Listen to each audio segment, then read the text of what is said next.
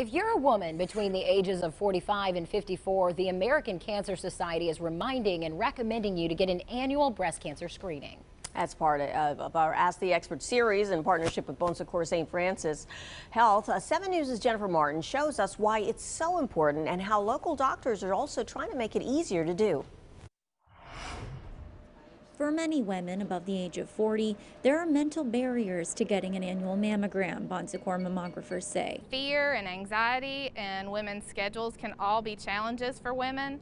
But mobile mammography units may increase participation in screenings, according to an August 2020 study by the American College of Radiology Breast Imaging Reporting. Starting this month, Bon Secours hopes its new mobile mammography bus will reach more Hispanic and African American women, an underserved population. So having this mobile unit has enabled us to get out into the community. We can reach patients who would have trouble based on transportation or simply distance. The bus provides mammograms across the upstate in 45 minutes or less. The mobile unit has 3D technology, which is our newest technology.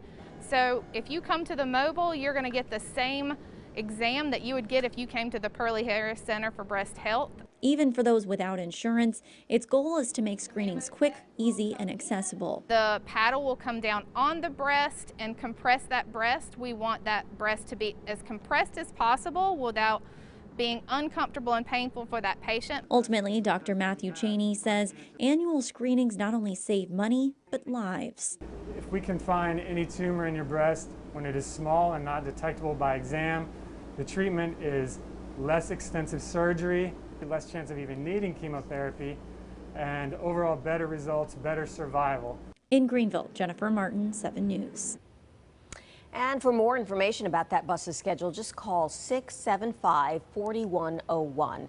And to submit a health topic for our Ask the Expert series, just go to our website, WSPA.com, and click on the News tab, then click Ask the Expert.